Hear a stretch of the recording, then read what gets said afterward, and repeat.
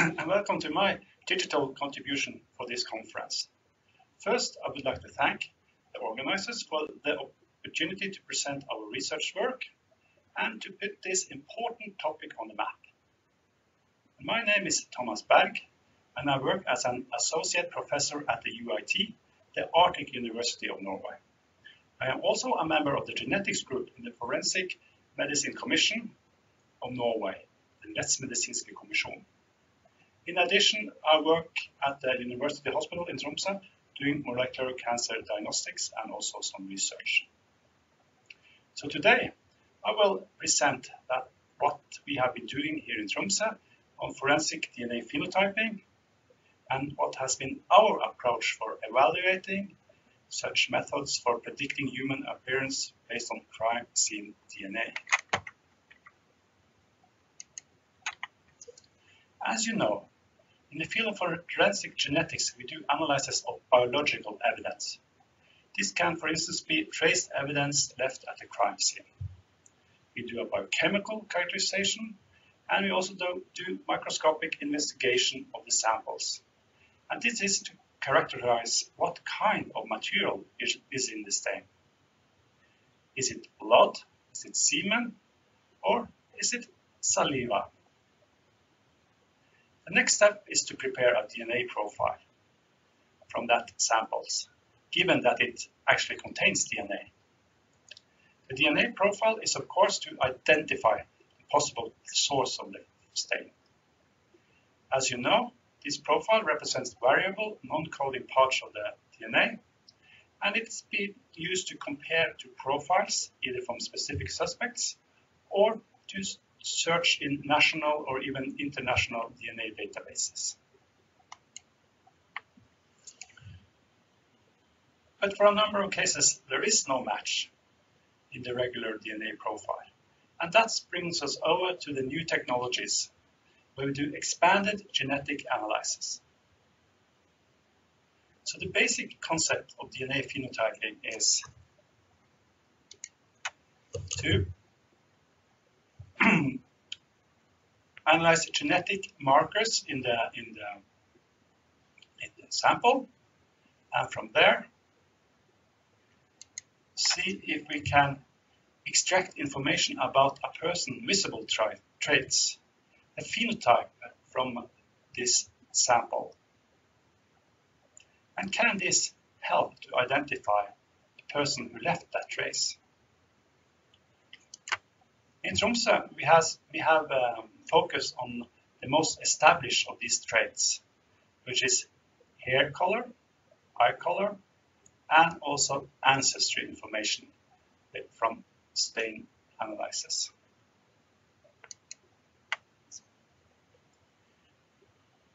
The new technologies that open up this possibility is based on massive parallel sequencing, or MPS. It is also referred to as NGS, next generation sequencing in some cases. Using this technology, we go from the situation we have now, where we do conventional DNA profiling, where we can maybe do 16 to 30 markers in one analyze, and only analyze variation in length. We use the so-called short tandem repeats, the STR markers. Going from there to massive parallel sequencing, we can now analyze hundreds or even millions of markers in one analysis. It is also possible to analyze the whole genome from the person who left that trace. And we are not restricted only to the STR markers, we can also do other types of markers. In this respect, the single nucleotide polymorphisms, SNPs, is of extra relevance. So we go from a situation from where we see we have a few markers on just one kind of markers. We can analyze other types of markers. We can analyze additional STR markers on the Y chromosome and the X chromosome, and we can also do SNP typing to try to predict the phenotype from the markers and also the ancestry of a person based on genetic markers. In Tromsø, we have established this system. It's the Bergen forensic system, which is tailor-made for forensic analysis using NPS.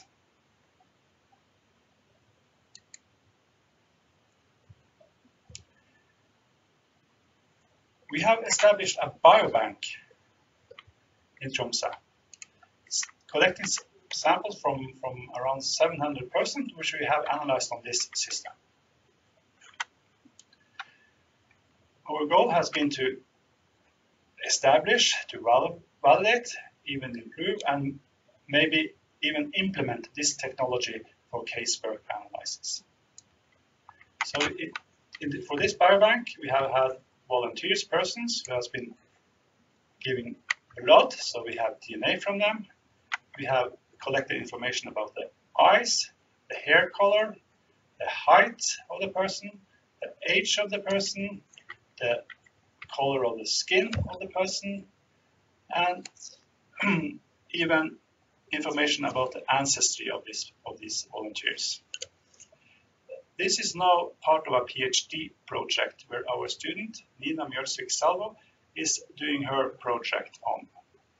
And today I will present some results from this project.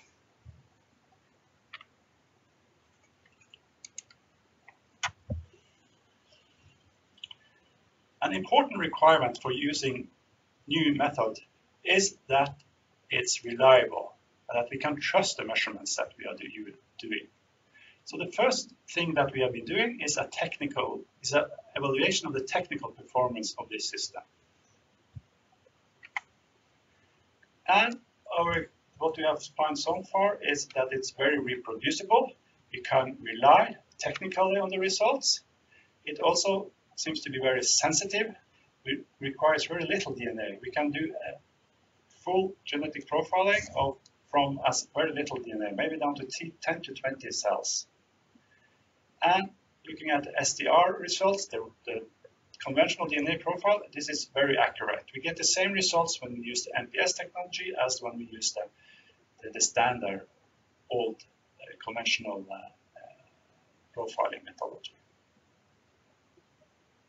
We also see that when we do the SNP analysis for ancestry and DNA phenotyping, that this only works on samples that are not from mixed samples.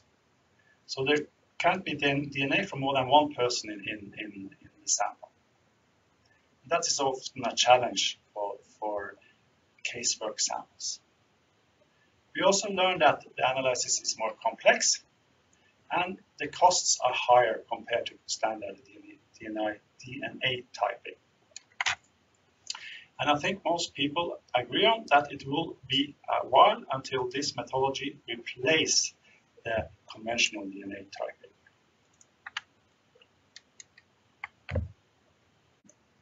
The central research question of this project has been to determine how reliable are the DNA phenotype predictions. In the Bergen system that we have been using, there is a built-in software that estimates the likelihood for a distinct feature. So it gives an estimation in likelihood from 0 to 1, or from 0 to 100%. And we see here the results from analysis of one single person.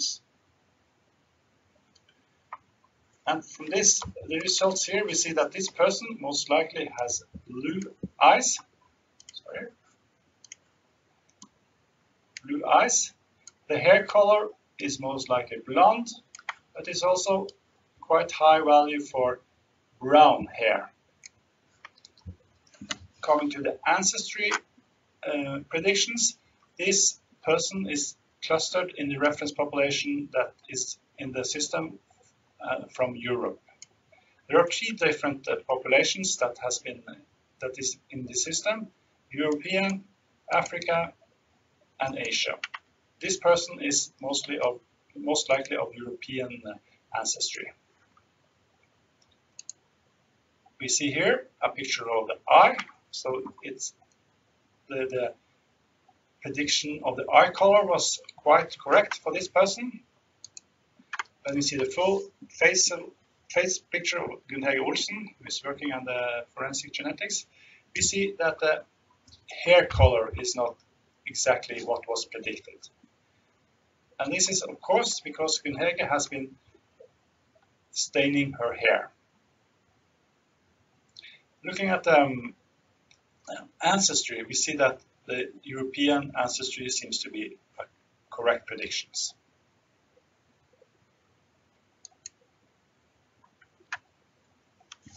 Looking more into the eye and hair color prediction, we have been using the Hiris Plex-S system, which has been developed and is available on the net. It's the group of Susanna Welch that has been doing this. So we have analyzed in total 519 persons. 71 persons of these had brown eyes. And all of these persons were predicted to have brown eyes. We see some examples here, 3 persons. These are the picture of their eyes, and this is the prediction value. So brown eyes, if you have a brown eye, it's usually predicted to be correctly brown. The same goes if you have blue eyes. We have 269 persons with blue eyes in the biobank, and 258 of these were predicted to have blue eyes. However, what has been challenging to predict correctly is the persons who have something in between blue and brown eyes, what we call intermediate eye color. And actually quite a large fraction of the samples in our biobank are of intermediate phenotype, 179. And in this system we're unable to predict any of these to be most likely intermediate eye color. So it is a major challenge for the system to correctly estimate the eye color of persons with intermediate color of their eyes. So in total, based on our biobank, we were only able to correctly predict 63% of the persons with correct eye color. And this is of course due to that a lot of the persons have intermediate eye color. This tells us that there might be a good reason to look for new markers that could be used for the North European population. And we have a project in collaboration with a Danish group to see if there are other markers that can help to predict the intermediate eye colors more precisely. We also see that they are very challenging to define the correct categories for eye color.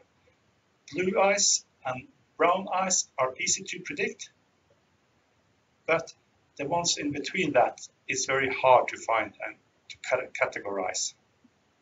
So it might be that we will end up with having 2 categories, mostly blue eyes or mostly brown eyes. When it comes to hair color, the correct prediction rate was 86%, which is quite good. The problem is, of course, that a lot of people change the hair color. What about ancestry? How good does that perform on this system? So we have evaluated 3 different software tools for prediction of ancestry in our project. We used a forensic system, which is part of the Lumen or the Vergen sequencing instrument. Using this system, we actually got a quite good prediction. 93% of the samples were predicted with the correct ancestry, or European ancestry. We also evaluated the Frog KB, which has been developed at the Yale University by Kidd et al. Using this system and uploading reference populations from our biobank, we got a correct prediction rate of 98%. The last system that we have predicted was the GenoGeographer, which has been developed in Denmark. Also here we uploaded reference population from our biobank, and that also gave a very good prediction of ancestry. So we can conclude that the ancestry predictions are actually quite accurate, at least when it comes to the population that we have been studying. So my last slides is on possibilities and challenges. The possibilities, I've gone through the new methods, how they can provide investigative a tool for the police. Ancestry might be the most powerful of these measurements, but other people are also working on other traits. And of course, combining such analysis with genealogy studies might be very powerful.